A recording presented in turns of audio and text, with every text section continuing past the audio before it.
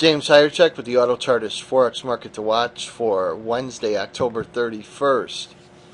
Autochartist has determined that the New Zealand dollar US dollar symbol NZD/USD has formed an emerging triangle chart pattern on the 60-minute chart.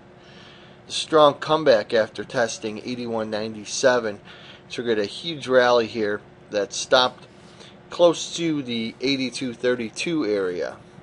Based on this compression of these prices, we expect volatile conditions, and we could be looking at a breakout above 82.32 over the near term. This could send the market up to this particular high, which was formed near 82.47. So that's a quick move and a short objective. Once this pattern becomes completed, then Autochartist will determine another target zone. It could be well above this previous top.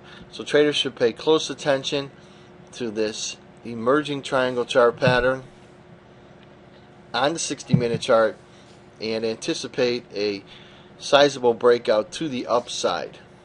Traditionally, the triangle chart pattern is known as a non-trending pattern. That means that you get a trending pattern here, followed by another trending pattern, and then a sideways or non-trending pattern. This creates compression of the ranges.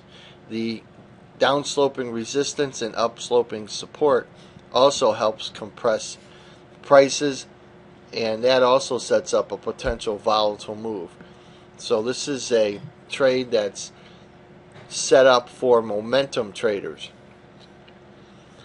Now, if we look at the statistics of the triangle chart pattern and the New Zealand dollar, we see that the triangle chart pattern hits the target price about 63% of the time during the allotted time period, and the New Zealand dollar US dollar NZD/USD has an accuracy of about 73%.